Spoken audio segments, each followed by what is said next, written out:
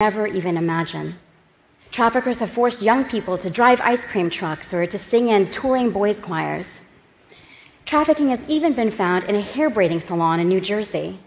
The scheme in that case was incredible. The traffickers found young families who were from Ghana and Togo, and they told these families that your daughters are going to get a fine education in the United States. They then located the winners of the green card lottery, and they told them, we'll help you out. We'll get you a plane ticket, we'll pay your fees. All you have to do is take this young girl with you. Say that she's your sister or your spouse. Once everyone arrived in New Jersey, the young girls were taken away and put to work for 14-hour days, 7 days a week, for 5 years.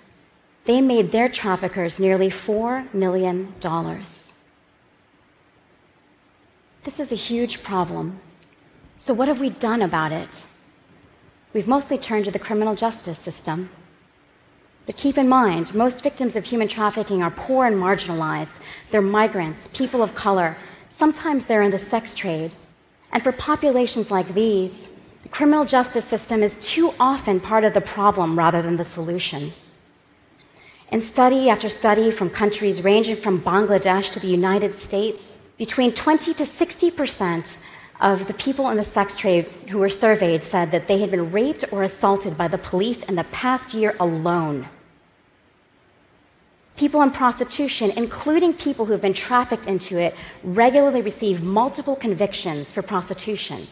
Having that criminal record makes it so much more difficult to leave poverty, leave abuse, or leave prostitution if that person so desires. Workers outside of the sex sector, if they try and resist their treatment, they risk deportation. In case after case I've studied, employers have no problem calling on law enforcement to try and threaten or deport their striking trafficked workers. If those workers run away, they risk becoming part of the great mass of undocumented workers who are also subject to the whims of law enforcement if they're caught. Law enforcement is supposed to identify victims and prosecute traffickers. But out of an estimated 21 million victims of human trafficking in the world, they have helped and identified fewer than 50,000 people. That's like comparing the population of the world to the population of Los Angeles, proportionally speaking. As for convictions, out of an estimated 5,700 convictions in 2013, fewer than 500 were for labor trafficking. Keep in mind that labor trafficking accounts for 68% of all trafficking, but fewer than 10% of the convictions. I've heard one expert say that trafficking happens where need meets greed. I'd like to add one more element to that.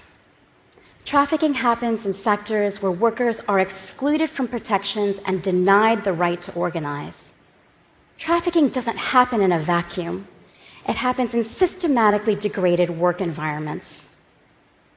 You might be thinking, oh, she's talking about failed states or war-torn states, or I'm actually talking about the United States. Let me tell you what that looks like. I spent many months researching a trafficking case called Global Horizons involving hundreds of Thai farm workers. They were sent all over the states to work in Hawaii pineapple plantations and Washington apple orchards and anywhere the work was needed. They were promised 3 years of solid agricultural work. So they made a calculated risk. They sold their land, they sold their wives' jewelry to make thousands in recruitment fees for this company, Global Horizons.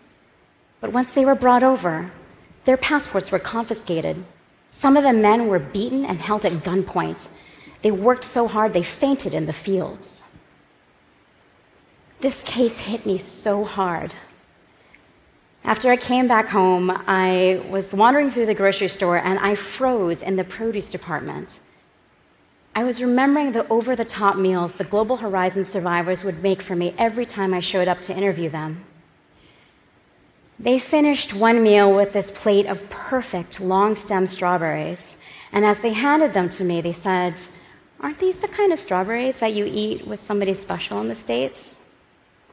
And don't they taste so much better when you know the people whose hands picked them for you?"